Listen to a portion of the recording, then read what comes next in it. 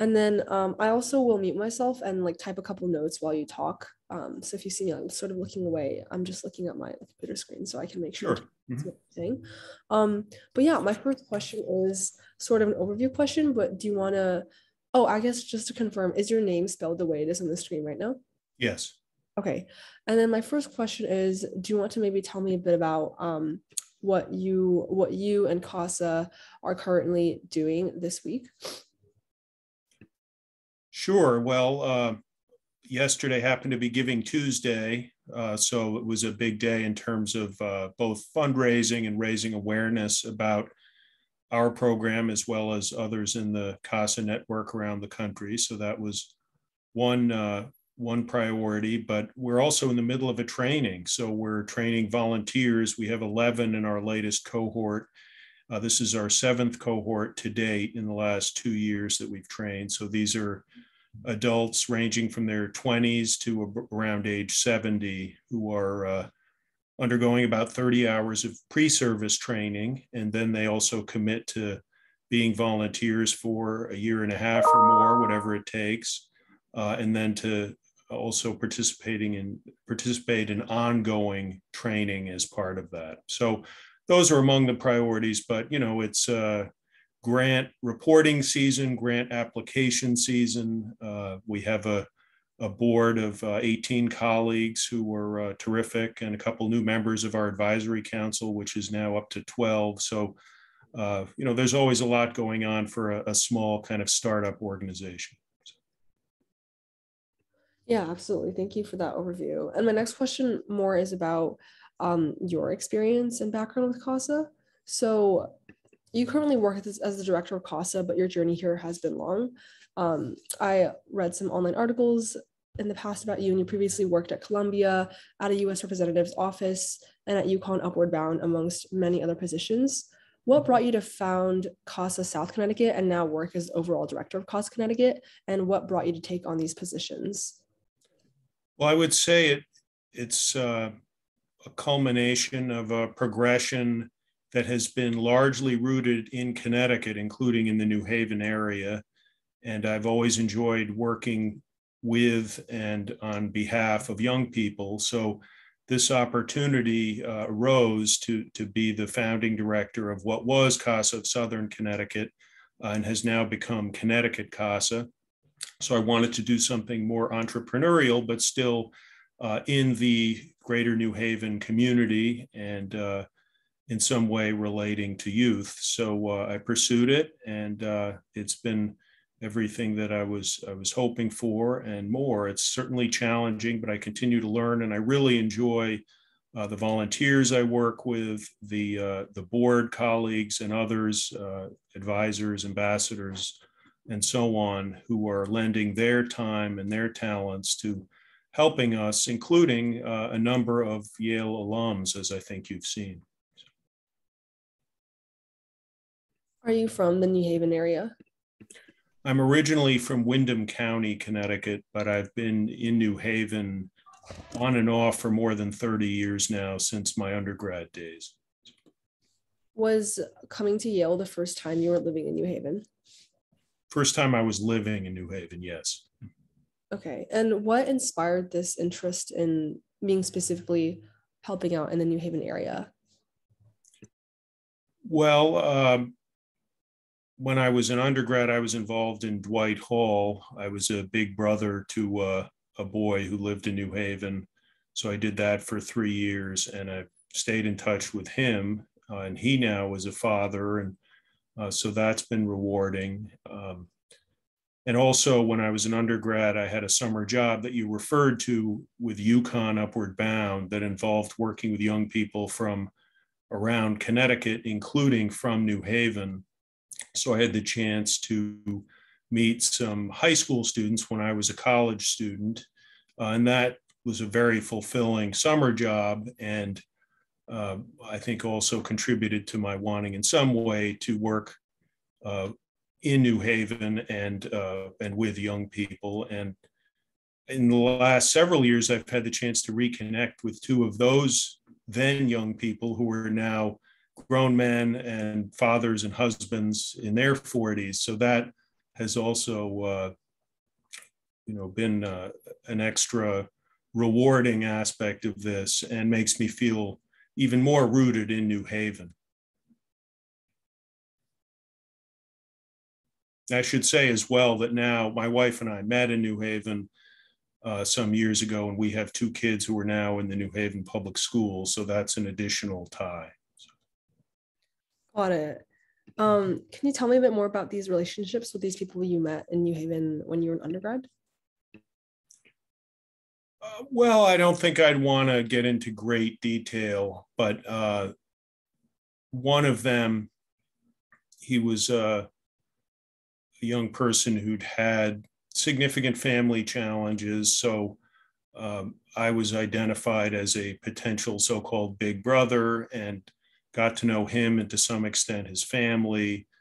And it was a different era in terms of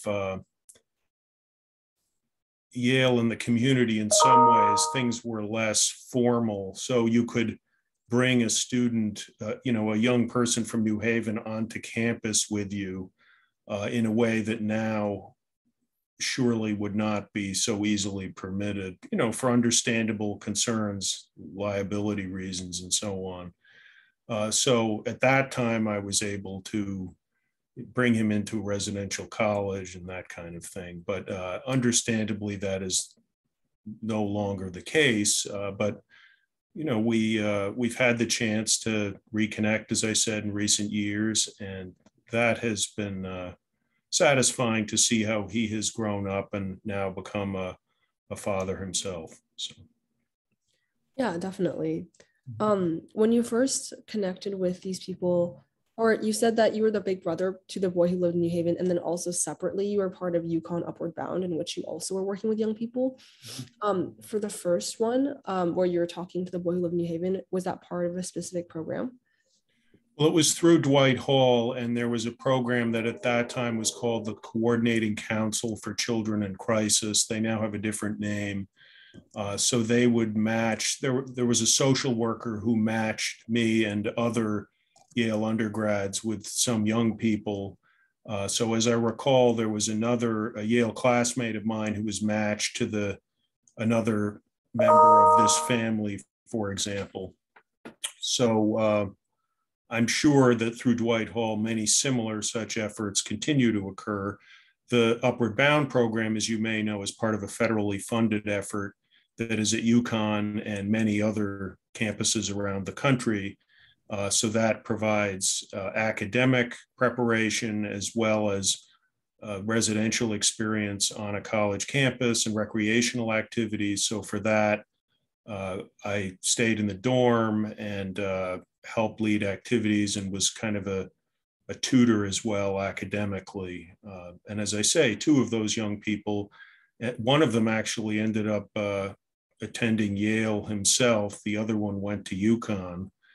And they're back here in New Haven, as I say, with families of their own now. So. Amazing. And since you have become involved as the director of CASA Connecticut, obviously it's grown a lot over time, just from starting off and now coming to where it is today. So I'd love to hear a bit more about how your view of CASA Connecticut and has changed over time and how your own role has fluctuated. Well, when we started up about 2.5 years ago, we had no volunteers. I was the only staff person. And with the time, we had a startup board of just 4 people from National CASA, because National CASA saw an opportunity here in Connecticut, an unmet need in terms of children who could benefit from these kinds of caring, consistent, and well-trained volunteer advocates. So I went out during the course of the second half of 2019. I had to get trained myself. So I had to undergo the CASA training. I had to begin exploring funding opportunities, connect with potential board members and so on, and put together the materials to be able to offer a training, have an application procedure and so on. So we did that with important support from National CASA, among other colleagues, and had our first training in person at that time in December of 2019. 2 years ago this week, we started. And I should say that Dwight Hall was an important partner in that. Dwight Hall, as well as the New Haven Public Library, and then later the Jewish Community Center in Woodbridge, helped provide space for our training. So they were valuable partners. And then due to the pandemic, we had to move everything online. So we now have trainings that are through an online platform and with Zoom sessions. So it's a blended approach, and that has been effective. It took some learning on the part of everyone, but has allowed us to reach, I think, more volunteers from different parts of the state without having to worry about their driving and meeting at a specific time. We also, of course, due to the pandemic, children and their families have really faced additional adversity. So we've had to be sensitive to that. They've had difficulty visiting with their social workers, and in the cases of children who are in foster care, they've had greater difficulty visiting with their own families. And our volunteers have also, while they normally would meet in person at least once a month with children, they've had to, in some cases, hold virtual meetings. But all of that, under the circumstances, has gone relatively well, and we continue to grow. I mentioned at the beginning of this conversation that we're in the process of training our 7th cohort of volunteers. So we've now, to date, served nearly 60 children in New Haven. That's in the New Haven region, meaning the Department of Children and Families offices in both New Haven and Milford that work with the New Haven Court for Child Protection. So we're making a difference already, our volunteers, and helping to identify services and resources for them and their families, and helping to, for the children in some cases, to be reunified with their families or get a longer term solution that is preferable to foster care, like what is called transfer of guardianship, where in many cases, some member of their extended kin will take them in. So I should also make clear, Sarah, that we are here in Connecticut working not only in foster care situations, but also what is known as protective supervision, where the idea is that to the extent that it's safe and possible, the child will remain with their family instead of having to wind up in the foster care system. So our volunteers help support a child, or sometimes groups of siblings, with their own families, as well as in foster care situations. Got it. And do you still work as a volunteer yourself, or have you stepped back from that direct capacity? Yeah, I've stepped back from that. In recent years, I've been on the board of something called the Literacy Coalition of Greater New Haven, and we just oversaw a kind of transition where that organization is being absorbed by, and its resources are being absorbed by the United Way of Greater New Haven. So that has been satisfying as well to see after many years. And I do a little bit of volunteer basketball coaching. My son is an 8th grader, so I used to be more involved in that when he was younger, and various other tutoring and mentoring efforts. But at this point, with this startup organization, though I do now have a couple of staff colleagues that we've hired, it's a lot. And between that and my family, I don't want to get overstretched. So. Got it. And when you did work as a volunteer originally, how was that experience for you? And then how was the experience transitioning from a more hands-on approach to a more administrative one? I would say I learned a lot from those volunteer experiences cumulatively, some of which were in New Haven. I mentioned the Big Brother role back in my undergrad years. The Upward Bound role was a staff summer job. I was paid for that. Other volunteer roles included with kids at a a couple of New Haven public schools, and also when I lived in New York and in Cambridge, I did some volunteering with kids who were of public school age, both elementary and high school age. So I would say it gave me insights into academic and social emotional needs of children, the wide range of kids and their needs, certain developmental, I guess you could say, ages and stages, needs. Children who are in elementary school versus those who are adolescents or approaching college, of course, have very different needs. And before I was a parent, it gave me some direct familiarity with the range of challenges and experiences that young people might have and their families in different cities and settings. In terms of that direct experience versus being in a more administrative capacity and at a startup like Connecticut CASA, it definitely informs my work. I think it helps me appreciate certain subtleties in interactions and experiences that children and families and their volunteers, in the case of CASA, may have, and their dealings with the child welfare system. But it's also a constant reminder of how much I need to continue learning and the importance of being respectful of all that you don't know and need to learn. So I try always to be open-minded about that. And I draw upon people that I got to know in the New Haven public schools, some teachers and administrators over the years. I've had some occasion to connect volunteers to them, and all of the other nonprofit organizations in the greater New Haven community. I mentioned the United Way. There's the Community Foundation for Greater New Haven, the Public Library in Dwight Hall, and the JCC I mentioned. But there are so many others that it's definitely, you have the sense you are part of a community of professionals and volunteers, and that you can introduce volunteers in CASA to this larger community where they have some opportunity to make a contribution. Definitely. So currently, what are the parts of your work that you find the most fulfilling? Well, I wake up every day feeling busy, challenged, but that it's fulfilling work, that anything I'm doing is contributing to the success of the organization, whether it's interviewing a volunteer, talking with a board member, worrying about the logistics of, payroll, insurance, et cetera.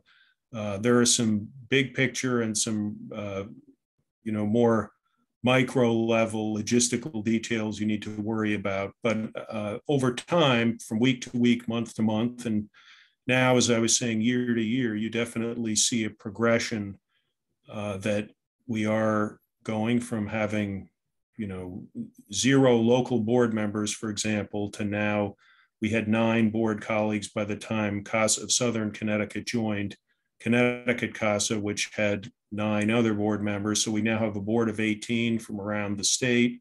We have these 12 advisors. We have the 7 cohorts of volunteers. And as I mentioned, we're serving children directly already in the New Haven area. And soon we expect to announce an expansion beyond to another court in Connecticut. That's not yet public information, but we expect in January to be able to announce that. So that reflects a further stage of growth. So, in any one day, I may only be working on a few strands related to this, but as I mentioned, also having 2 new staff colleagues, there's a way that, we can multiply our impact, and it isn't just up to a small number of volunteers and 1 staff person. Now it's, we're multiplying the effect and having kind of a catalytic role, I would hope, with these terrific volunteers.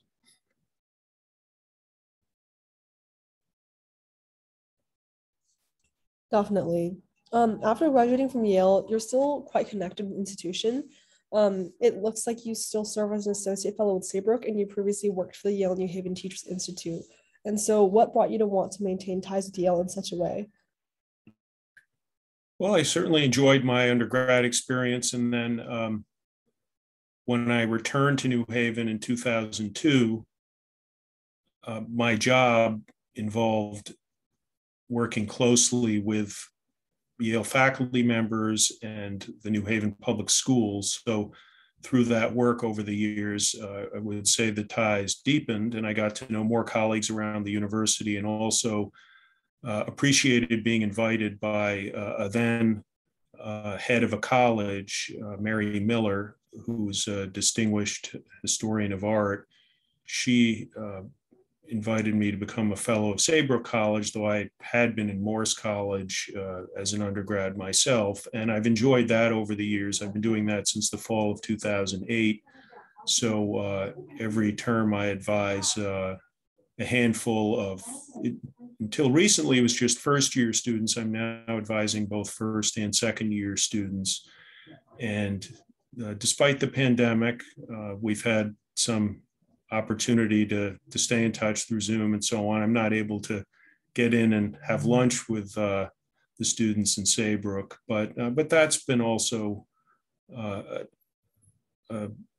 valuable way to remain part of the Yale community and to see this new generation of people, your generation, and even a slightly earlier generation from 10, 12 years ago, who are going out and not just studying and learning on campus, but themselves getting connected to the New Haven community. And the Yale community is much more international than it was in my era, which is something that has been a good thing for the institution, and I think broadens its connection to the world. So I've had a few international student advisees, but mainly they've been from around the US, studying all kinds of different disciplines, but certainly both benefiting from and contributing to the institution. How did your time at Yale impact your decision to be, or I think you sort of already answered this on a broad scale, but are there any specific classes or experiences from Yale that you haven't mentioned yet that have shaped the way you work and think now, particularly within CASA? I studied history as an undergrad. I did take 3 economics classes, and then later on ended up studying public policy in grad school, where I took courses in areas such as nonprofit management as well as economic statistics. So that academic background, both at Yale as an undergrad and in my graduate experience elsewhere, certainly has been helpful. But I would say the Dwight Hall connection when I was an undergrad was most salient in terms of the effects on what I'm doing now. That definitely was important. Is CASA Connecticut still connected to Dwight Hall at Yale to this day? Do you still host your trainings affiliated with them? We have, because all of our trainings have been virtual since that December 2019 one, and a kind of a false start in March 2020 as the pandemic was beginning. We have not had occasion to do anything physically, on campus or in Dwight Hall specifically, but I remain in touch with a couple folks there, and as an alum, I'm a believer in Dwight Hall. I make modest personal contributions to Dwight Hall each year, and I'm always inspired by the next generation of young people who are coming through Yale, not just applying their academic interests, but pursuing social and public service and activist interests through Dwight Hall. And how has your work at CASA influenced your perspective on past Yale experiences? Well, I think it's a constant reminder of how privileged members of the Yale community are. That's something that I would hope that people are aware of already, do not take for granted. But anyone connected to Yale should appreciate the privilege there. And if you're working with children in the child welfare system, which I'm doing indirectly, I'm not meeting the children or their families personally, though on occasion through a virtual hearing, and we have been holding our hearings through Microsoft Teams. You will on occasion see a parent or hear the voice of a young person on the phone calling into a hearing. But with those exceptions, unlike the volunteers, I'm not personally talking with the members of the families or the children who are in the child welfare systems, but I'm reading the confidential case files, and you see some really troubling experiences that these kids are enduring. The opioid epidemic has worsened these problems. There is an awful lot of intimate partner violence.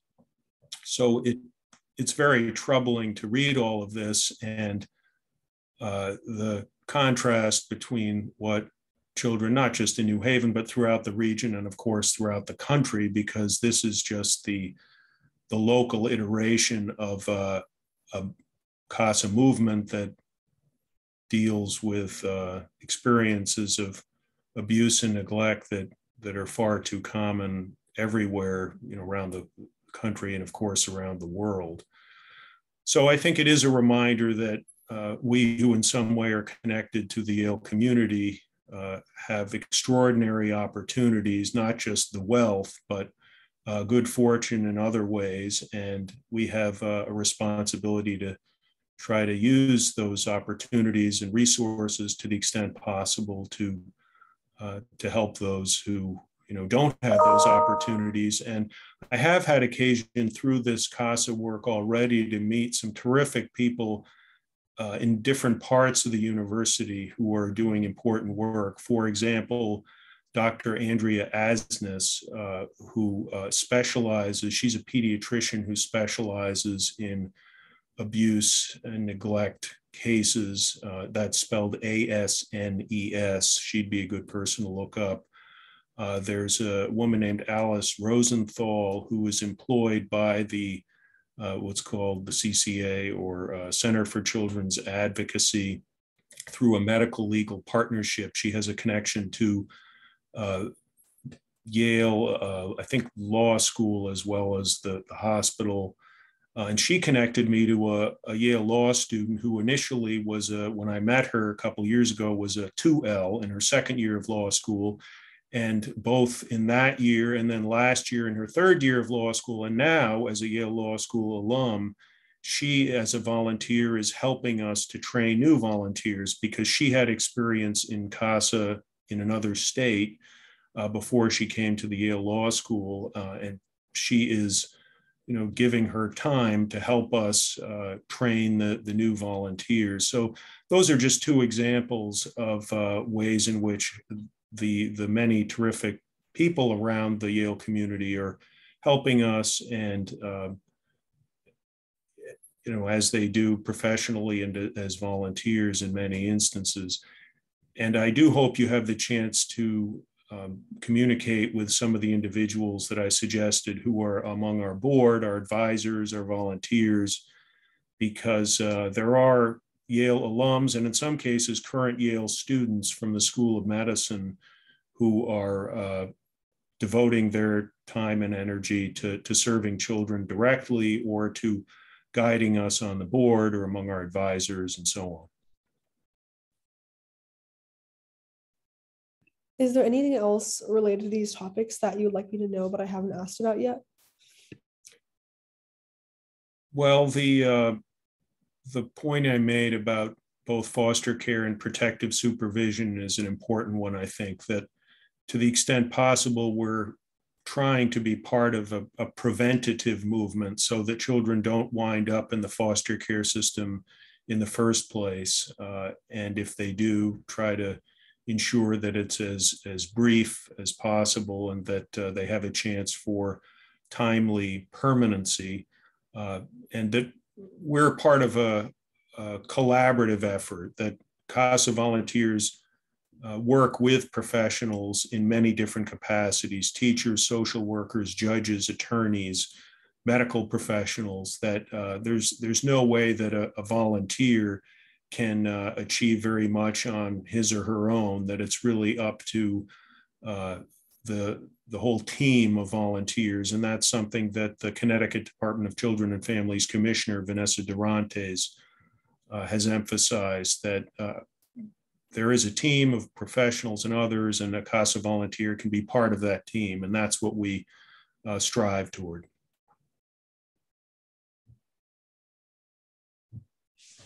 Definitely. And earlier you were talking about how you decided to get involved early on at Yale through Dwight Hall.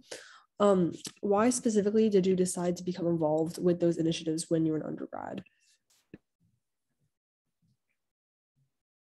Well, when I arrived on campus, it's now many years ago, over 30 years ago, I had a summer job for the prior 2 years with Connecticut, actually 3 years, with Connecticut PIRG, Public Interest Research Group. So that, as you may know, is an environmental organization. So that was one of my primary interests.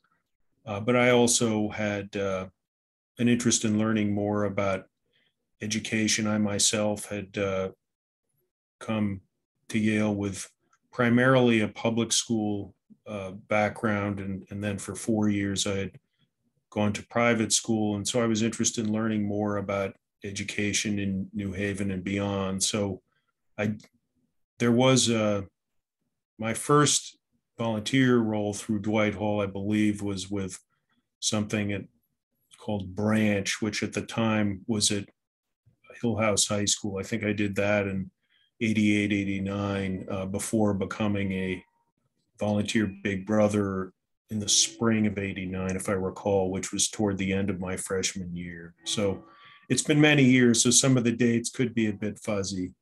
But the Dwight Hall was already then, and I'm sure even more now, established as a kind of a forum, to connect young people from the university to different opportunities around the city. And I found that it did that for me. The last question I have is, CASA Connecticut have plans to become more involved with Dwight Hall? So, for example, like bringing more Yale students in to become volunteers? Potentially, I would be open to that. Our volunteers have to be at least 21, and they have to be able to make a commitment of typically 18 to 24 months. So it isn't for everyone, but to the extent there are some undergraduates who are 21 and feel confident they can commit to being in New Haven for a couple of years, then it could work. Certainly for the group of graduate and professional students who might be able to find the time, as several already have, to serve in this kind of volunteer role, I would be very open to that, and already have in mind staying in touch with colleagues at Dwight Hall about any such opportunities. Got it. I think that's the end of the questions that I have for now. Is there anything else that you wanted to add? I don't think so. Just I'm curious if you managed to reach any of the others that I had CC'd, and if not, if you'd welcome my help in trying to track them down. Because while I'm happy to talk and I welcome your interest and time, Sarah, I know that I'm the staff guy here, and it'd be useful if you could hear from some people who are volunteering their time, not in a professional capacity with CASA. So. Yeah, thank you so much for offering. I reached out yesterday, and a lot of them have been very forthcoming in getting back to me. And so I think I'll be able to reach them individually with the questions for now. Okay, good. And do you have any sense of how soon the article might run? Yes. So my article will be edited on Thursday night, which means it will likely be published by Friday or Saturday. Okay, great. Well, I again really appreciate your and the YDN's interest, and let me know if you have any follow-up questions that may occur to you based on this conversation or on your communications with the others that we talked about. Definitely. Yeah. Thank you so much for all of your help. Okay, sure. And if this video proves useful to you, it may also turn out to be something that would be useful to CASA. I don't know. I don't know how the edited product will come out, but if you're comfortable sharing it, it's possible that it would be something that would be useful on our end as well. So, that's not certainly something I would insist on, but just something you might consider. Yeah, I'm not sure we'll be publishing the video of this. It's more for transcription purposes. Oh, I'm not suggesting you publish the video. Well, it possibly would have some documentary benefit on our end as well. I don't know. But in general, I'm just appreciative to have had the opportunity to talk with you. Yeah, I can definitely send you the recording afterwards if you want it for purposes of documentation. Okay. Yeah, that can't hurt. So thank you, sir. Yeah. Well, thank you so much for talking to me again. Okay. Bye-bye. Bye. Hope you feel better. Thank Get you. over that cold. Thank you.